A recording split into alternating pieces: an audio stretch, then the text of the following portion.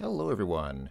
Well, I guess it's been a long time coming, but it seems like it's a good time to do the third and final game in the Hugo's House of Horrors trilogy, because Halloween is coming up, and people have been asking me for a while, when are you going to do the last Hugo game? Now, even though they're called Hugo's House of Horrors, the Hugo games have never really been really serious horror games. The first game was a comic horror kind of game, like it took place in a haunted house kind of setting, but it was like a comedy horror kind of thing. The excuse me, the second game was not a horror game at all. It's a murder mystery, but there's nothing scary about it. It's actually, in my opinion, the second game is by far, like far and away, the best game in the series. It's by far the only game that really feels like a kind of like a full game. The other two games are very short. They're so short you can play them through in one sitting, and probably will. So yeah, this game is pretty short. I might do it in one video, but I'm going to try to drag it out because this is the last Hugo game. This is, the last of the great shareware Sierra-style adventure games. There are no more after this. So, or there may be other, other games in other series, but I mean, this is the last game of this series. So I'm going to try to drag it out just a little bit. I'm not in a hurry to get this game done, so I'll probably do this in at least 2 videos, if not 3. I mean, the game is really short. Like, you could easily do the game in 1 video, but I'm going to try to drag it out to at least 2 videos, which theoretically I'm good at because I tend to talk a lot in these videos, as people know. So let's go ahead and enter the Hugo III directory, and let's see what awaits us here. So, there is a file, id.diz file. Let's check out what that says. This is version 2.1. It's a VGA graphics adventure game, the final episode in the hugely popular trilogy of colorful animated VGA adventure games. I don't know if that hugely popular is quite accurate, but I guess the rest is fairly true. It features spectacular full-screen graphics, a new turbo button, and built-in hints. Will Hugo outwit the evil witch doctor, find the mysterious pool of life, and finally beat his arch-enemy, the old man? You bet, and much more besides. Yeah, this is, it's kind of a silly game, but it's fun. And there is a manual. Let's check out that, let's see, let's actually take a look at that manual.doc. So yeah, the game comes with a manual as such. I mean, it's a, probably don't need a manual for this game, but it comes with one just because David P. Gray was still doing his Gray Design Associates thing back then in 1992, which is, gosh, that's 31 years ago. Wow. Unbelievable. Anyway, so yeah, this is the table of contents. I'm not going to dwell on most of this very long, but I mean, there's a specification, in case you want a specification before you play your game. Well, here's one for you. Other features include save and restore and inventory keeping, and the all-important boss key. Boy, inventory keeping, that's something you don't often see in adventure games, isn't it? That's a great feature. Good that they listed that. Some requirements, pretty... A hard disk is not essential, but highly recommended. Boy, back in the days when people could still play games with floppy disks. Not just games, like, not just that games came on floppy disks, but that you could actually play the whole game on a floppy disk without having a hard drive. That was, boy, that was a different time, wasn't it? Revision history, okay, so a couple of bugs were fixed, and then they changed the documentation. Program self-check as a measure of protection against accidental corruption, or perhaps intentional corruption is theoretically possible. So it's nice that they have a whole, I like they have a whole section on starting program. Start Hugo III Jungle of Doom by typing Hugo. Boy, this is a pretty extensive documentation here. So this is how to play. I mean, it's a Hugo game. I mean, we know how to play these games. Function keys, F1, F2. F1, F2, and F3 function exactly like Sierra Adventures. Help, toggle sound, and then repeat last command. But F4 is where the differences start. In Sierra games, save game is usually F5, but here it's F4, and then restore is F5 here. Usually it's F7 in Sierra games. Inventory is F6. Okay, fair enough. I know in Sierra Adventures it's usually tab. And then this is what's new. The turbo button is F8. So yeah, the turbo button will speed things up. Note that everything will happen faster, not just Hugo's. Use it with care. A T will appear to indicate that the turbo is in effect. Oh yeah, and F9 is the boss button. All right. Help hints. Oh boy, this is, this is for people who've never played an adventure game before in their lives, I guess. Although if you've never played an adventure, you should probably play the first 2 games in the series before playing this one. You probably shouldn't play this one first, because this is the end of the series, not the start of the series. Anyway, good luck and have fun. The Hugo trilogy, and here they describe the other games in the series in case you haven't seen them or played them. So Hugo I, Hugo's House of Horrors is it's a fun little game. Hugo 2 done it is, like I said, it's actually, Hugo 2 is actually quite good. Like I know some people say it's very bad. I mean, it's not, it's kind of amateurish, but it actually is pretty good. I actually endorse Hugo 2 as a pretty good game. I mean, I played it. I made a Let's Play of it a few years ago. You can watch the Let's Play if you want to see it. And then, yeah, this game. And then ordering information. Order form. Distributed by World Wide Web. That's nice. Mail to David P. Gray when he was operating from Northborough, Massachusetts. I don't know if he still is. Maybe he still is. Who knows? Methods of payment. Here's information for U.S. customers, Canadian customers, Australian customers, U.K. customers, and other foreign customers. Here's a distribution license. It's a pretty long distribution license. Disclaimer of warranty. Usual liability disclaimer so that people don't sue him if the game crashes their computer. Associated a shareware professionals, miscellaneous. Special thanks to Gary Serrois for his help in creating the graphic for Hugo III. He's a professional computer artist. Anyone would like his current address can contact AP Gray. Okay. Contact AP Gray to get Gary Serrois' current address. Yeah, the way that the graphics were done in these games is kind of interesting. People pointed out in Hugo 2, most of the graphics in Hugo 2 are very, amateurish and very simplistic, as were the graphics in Hugo 1. But a few of the screens in that game looked like, and probably were, they really looked like digitized photographs. Like somebody actually took a photograph and then just digitized the photograph for the game. So it creates kind of a jarring effect when you're in one room where the whole game where the whole room is just like very simple polygons, and then suddenly you walk into another room and it looks like a scanned photograph. It's just kind of a little bit what's the word I'm looking for? Not incongruous, but I guess inconsistent. I was trying to think of another word. Not inconsistent, but I don't know. I forget. I'm getting old and losing my memory and forgetting all kinds of words and things. So anyway, let's go ahead and run the game. Hugo. Oh yeah, and when you start this game, there's the most wonderful jingle. There's the most wonderful DOS music jingle that I've ever heard, probably ever. This is the best game start music of all time. Get a load of this.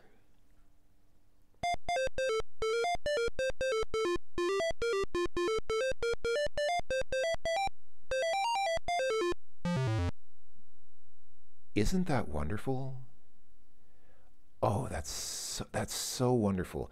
I still will sing that. Like just when I'm doing random things throughout my day, when I'm just, doing things like, I don't know, going to the store to buy groceries or doing my laundry or whatever other normal things that people do in their lives, I will just like start singing that theme to myself, and it kind of annoys other people, and it's kind of, yeah. But anyway, so Hugo and Penelope are returning home from their vacation at the cottage of Great Uncle Horace. I'm guessing that Great Uncle Horace lives in the UK because we see that sort of white dotted line that's emerging there. It looks like they're flying from somewhere in Europe. I'm going to guess England, because I think David P. Gray was an Englishman who later moved to, later immigrated to the USA. So I guess Hugo and Penelope are doing the same. They're flying from the UK to the US. Suddenly, a freak magnetic storm causes the compass in their light aircraft to spin wildly. Unable to navigate, Hugo loses all sense of direction. Oh no. Finally, hopelessly lost over a South American jungle, the plane about to run out of gas, Hugo spots a clearing just big enough to land it. With fingers clenching the controls, he shouts, "Hold on, Penelope, we're going down!" "Well, we made it," says Penelope with relief as she and Hugo survey the crash site. "I think I'll go off and explore a little," she continues. Always a good thing to do when you're in a jungle in an unfamiliar territory. Just go off and explore by yourself. What could go wrong? "Well, don't wander too far," warns Hugo. "I'll inspect the airplane while you're gone." "Okay, honey," calls Penelope as she heads into the jungle. "And for goodness sake, change your clothes. They clash terribly with the scenery."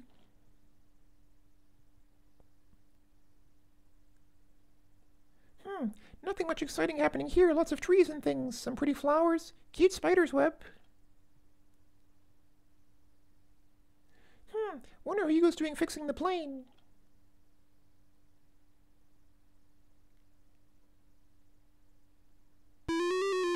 Chomp. Help! Help! Hugo hears the faint cries for help and rushes to the rescue. He's already had time to change his clothes, obviously. A young native girl who happened to be passing by rushes onto the scene. I saw the whole thing. Your friend has been bitten by a dreaded tree spider. I'm afraid there's only one antidote, and it must be administered within 48 hours. Do you have this antidote? Hugo asks.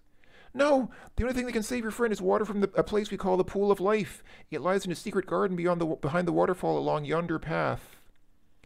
I'll attend to your friend while you fetch the special water. Now go, hurry. And thus starts the game. The native girl points to the path behind her. Well, looks like it's up to you, old buddy. Better get going and find the antidote.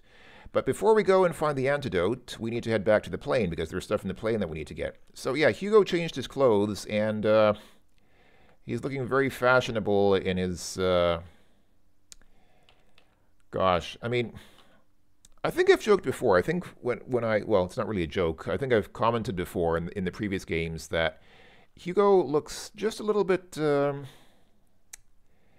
he's just a bit on in years, isn't he? I mean, I'm sure he's a very nice gentleman, but he looks like he's just his age is just a bit incongruous with I think that's the word I was looking for. Incongruous. Wait, was it? I don't know. Anyway, no, I said it was not incongruous. I was thinking of something else. Okay, anyway. His age is just a bit incongruous with Penelope's age. I mean, Penelope just appears, a little bit younger than him, and when I say a little bit, I mean like about 30 years younger than Hugo. Unless, I mean, I guess it's possible that she just artificially dyes her hair, and I mean, it's hard to tell. With these graphics, let's face it, it's hard to tell. I mean, she could be in her 50s, she could be in her 20s, who knows? Anyway, so yeah, that's the game. And before I forget, let's try out that turbo button. So if I press F8, hold on, let me get Hugo walking across the screen now, and I'm going to press F8. And this is Hugo in turbo mode, and this is Hugo in regular mode. Yeah, it doesn't really make a huge difference, does it? The contrast in speeds is maybe a little bit disappointing. So I'm wondering why the plane has a tail number of GLS, because that's probably Gary Sirois, that's the artist. Because I was going to say, because plane tail numbers, the letter at the start of the plane number usually indicates the country that the plane is registered in. And in the U.S., assuming Hugo lives in the U.S., it would be N, because N is the registration letter indicating planes registered in the USA. So much so that plane numbers are called N, or tail numbers are called N numbers in the U.S. often. But I guess that's Gary Sirois' initials, because he was the artist for the game. So, all right. And I don't know what 920 is. Is that the date? Maybe that's the year. Maybe that's the year he made this art. This art dates back to the year 920. More than 1,000 games. More than 1,000 years before the game was actually released. Anyway, so we're here, and we take a look around. We're in a clearing surrounded by internal jungle. A small path to the left, but the plane is here. Take a look at the plane. Doesn't look too badly damaged. All right. Can we enter the plane? Okay. We didn't really... I don't think we really entered the plane. This looks more like we just walked a bit closer to the plane, which is not quite the same thing. Walking closer to the plane is not the same thing as going inside the plane. But let's take a look at what we have here. So the corners of the plane jumbled during the force landing, or you can make up the cockpit seats and instruments, which still appear to be okay. You'll see some clay, okay. Oh, some pins, okay. You can see a water flask, all right. Bouillon cubes and a sandwich, all right. So if we get clay, okay, and we get some pins, I wonder what we would do with those. What would you do with clay and pins in a jungle setting? That puzzle is not too obvious now, is it? All right, let's get the flask, get the cubes, the bouillon cubes, and the sandwich. All right. Can I fly the plane? There's no point. Why would you fly a plane? There's no point to doing that. All right, let's see. Can I... No, this is quitting the game. I don't want to quit the game. I just want to leave the plane. I don't fully understand you. Exit plane? Okay. All right. I'm off the opinion that leave plane should have worked, but classic case of guess the verb. Okay, I think we're done here.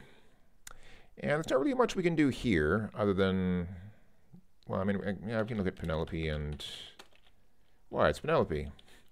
Talk to Penelope. Poor Penelope's not in a very talkative mood at the moment. Can we look at the native girl? Is there anything really ordinary about her? Can we talk to the girl? Native girl, show you all she can. And where is the answer you're supposed to be fetching? All right, all right, all right. I guess that's that. You're in a jungle path which gently slopes up to the left. All right, that's true. I mean, I kind of saw that without the game telling me that, but it's nice that the game told us anyway. All right, there's a bridge here. Watch out! This bridge doesn't look like it would support your weight. The ropes are starting to fray at the ends. Looks like this is a good time to save the game. Let's go ahead and save the game as bridge. Oh. Oh, the game won't let me try to walk across this bridge. If I try to walk across, it just stops me with this error. All right, well, how can we get through this? Looking down the chasm, you can see a fast-running stream far below. There appears to be the path crossing the stream, but there's no way to get down the sides of the chasm from here. The bridge looks a bit dubious. All right, cross the bridge. There's no point. Why would you cross the bridge? There's no point to doing that. Just stay here for the rest of the game. Fix bridge. There's no point to doing that either. Break bridge. Should be more constructive. Build bridge. Construct bridge.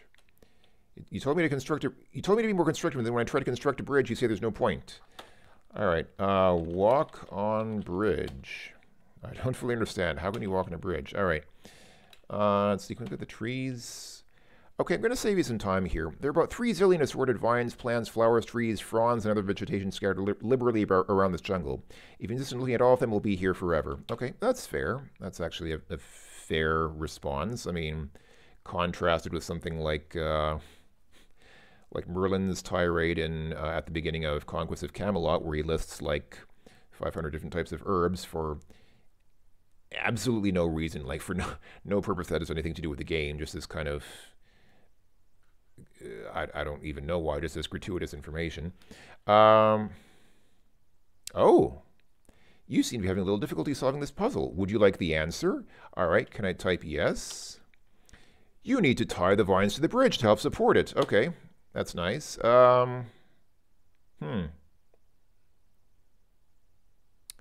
I... Is there no penalty for... That's interesting. That's interesting. You know, I'm going to load the game just because... Okay, the bridge looks like it would support you now. Cool, thanks. I'm used to games having some kind of punishment for relying on hints. Usually you lose points or something like that, but maybe this game you don't. Maybe this game just lets you coast on hints all the way. Crumph! As you leave the chasm, you hear the sound of the bridge collapsing behind you. Oh dear, it looks like you'll have to find another way back to Penelope. All right. All right, well, no way back there. You're at the top of the cliff. They were two paths heading down and a path heading up toward the bridge, which is useless now because the bridge has collapsed. You can also see an old scroll. Okay. Let's go ahead and get the old scroll. I'm assuming that's that thing on the ground right there. Let's get the scroll, because we're on a roll. Okay. Can I read the scroll? Is that wishful thinking? No, we can read it. It's even in English. Lost! Near the mighty boulder, my precious crystal ball. I guess I couldn't hold her, so I must have let her fall. If anyone should find it, please return it to my keep. Be careful if you use it, for its powers runneth deep. Signed, the old man. All right. So basically... Near the mighty boulder, he lost his crystal ball, and he wants it back. Okay. Fair enough. I can understand that. I can understand wanting your ball back if you lose your ball. Yeah. This bridge really alas, the bridge is collapsing. There's some way across the chasm. Yeah, that really yeah,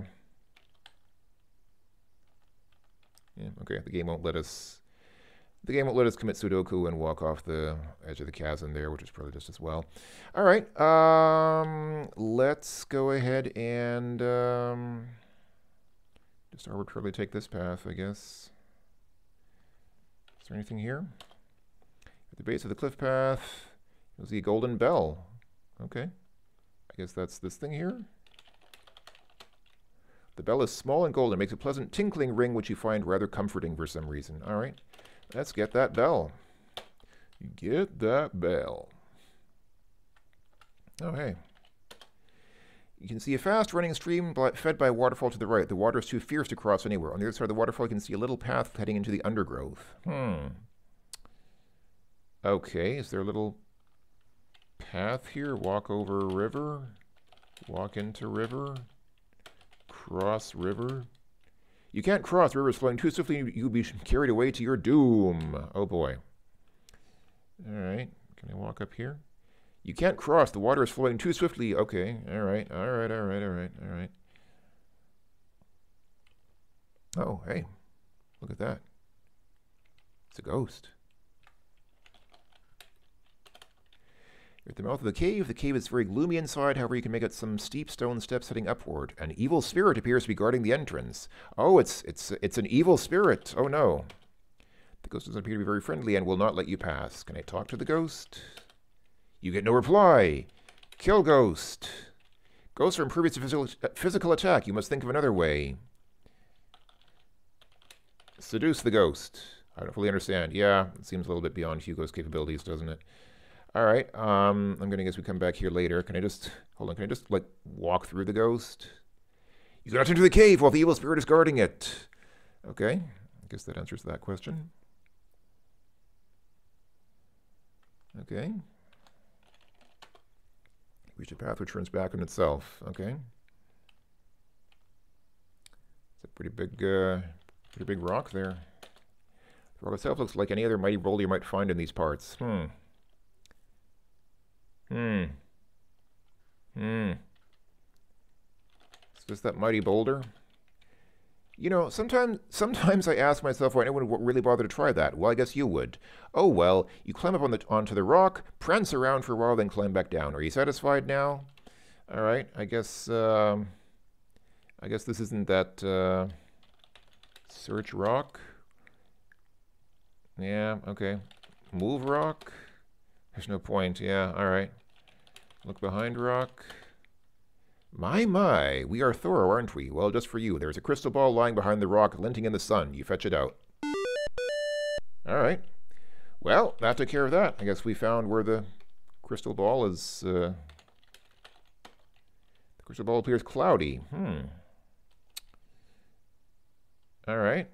No fortune for us today. I'm going to go there a little bit later. We're at the outskirts of a native village. Seems like it might be dangerous. So let's see what else we can find before we go up there. Oh, hey. You're on a jungle path. There is an elephant here who appears to be resting. It appears quite content and takes no notice of you. Author's note. Yes, I know there are no elephants in the Amazon. This one just escaped from a zoo. Well, it's good that he mentioned that, because otherwise 15 trillion people would have sent David P. Gray emails and letters saying there are no elephants in the Amazon. But this took care of that problem very handily. What do we have here? You've reached the banks of a fast-running stream. If there used to be a bridge here, it has long since disappeared. Looking into the water, you notice many small red fish, which you recognize instantly as flesh-eating piranhas. Oh boy. This could get bad. Let's go ahead and save here. Let's swim. I can't walk into the water. The game won't let me. Can I say swim? Swim would definitely not be advisable in this water. Drink water? The flask appears to be empty. Fill flask. You fill the flask with ordinary water. Big deal. All right, can I drink water now? That really is the spot. Now, what about poor Penelope? Did I empty the flask? Ah, it appears to be empty. All right. Okay, well, once again, we have vines just kind of hanging over the river, and the game seems to think they appear pretty sturdy. So can we swing on the vines? Okay. Oh, it's another cute little masterpiece of DOS game music, but I like the opening theme better, but that's pretty good as well. All right, what's over here? We're on a path which leads to a river crossing on the right and the cliff top on the left. All right.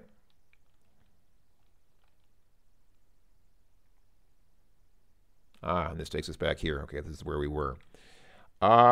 That's pretty much it. We've already seen pretty much the whole game. That's most of the screens in the entire game, other than that native village. So we'll go back and explore the native village, and that'll be pretty much the whole game. I'll end on. I guess we need to go back, or we could go the long way around. We could go back around the bottom with where we. Now let's do this. Now I don't know how you're supposed to know this.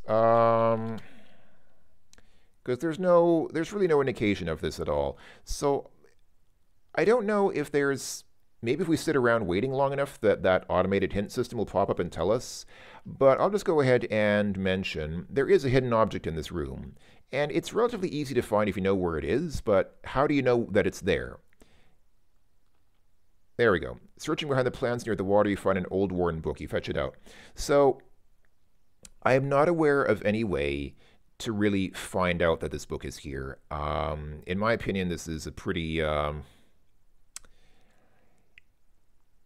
it's a pretty bad puzzle. Like, I don't really get the point. Why would you do this in a game? Why would you provide no indication that you're supposed to walk into that corner there and you know, just like get a book from... I don't know. Actually, I remember playing this game with her crabbiness, and you know, actually, when we got to this puzzle, I remember she said, "Wow, that's a bad puzzle," and I have to agree with her. I think that's... I mean, don't get me wrong, I love the Hugo games. I love these Hugo games. I'm very grateful to David P. Gray for making them because they are great games. But this is just this is one of the most... I mean, I guess I can't say it's one of the most ridiculous puzzles I've ever seen in an adventure game because, I mean, let's face it, we've all played adventure games and we know we know some pretty ridiculous puzzles. I mean, what about the cat hair mustache puzzle from Gabriel Knight 3? I mean, stuff like that, or that stupid goat puzzle from Broken Sword stuff. I mean, adventure games have their share of ridiculous puzzles, so it's not like this is the worst puzzle I've ever seen, but it's still pretty bad. Anyway, let's get the book. Let's get the book. Okay, can I read the book? It appears to be a very old book of spells. Unfortunately, the writing's in a language unknown to you. However, on one page are some drawings of a bell and a candlestick. You can only guess as to the meaning of all this. A bell and a candlestick, you say? Well, we got the bell, we have a bell already. I don't have a candlestick yet, but maybe Hugo will be nimble and Hugo will be quick and Hugo will save his game because it's time to end the video. So yeah, that was my first video. I mean, look at our score. We're already like halfway through the game. I've hardly done anything. We're already halfway through the game. So I mean, yeah, it's not a long game at all. It's a very short game. I could very easily finish this game in the next video. Maybe I will. If not, then okay, maybe we'll make it to 3 videos, but probably not. I don't know. We'll see. But anyway, this has been the first video in my series, if you want to call it that, of Hugo III Jungle of Doom. Thanks for watching, everyone. Hope you've enjoyed. It's a nice game. I mean, don't get me wrong. I love this game. I have fond memories of this game. I like most things about this game. It could stand to be a little bit longer, and this book puzzle could stand to be way better. There could have been some kind of hint about it. But other than that, it's a good game. I like this game, and I hope that I'll see you next time for more adventuring fun with Hugo. So until then, thanks again for watching, everyone. Take care of yourselves. I'll talk to you all later. Bye-bye for now.